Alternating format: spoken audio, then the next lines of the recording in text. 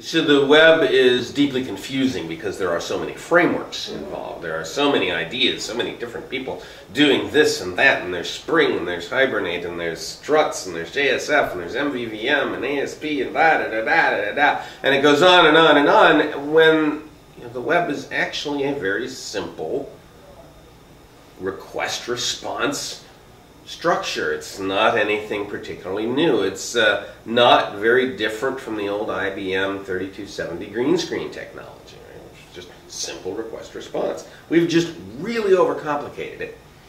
And to make matters worse, we've hired hordes of people out of school that have no grounding in the way things ought to be done, the way architectures ought to be laid.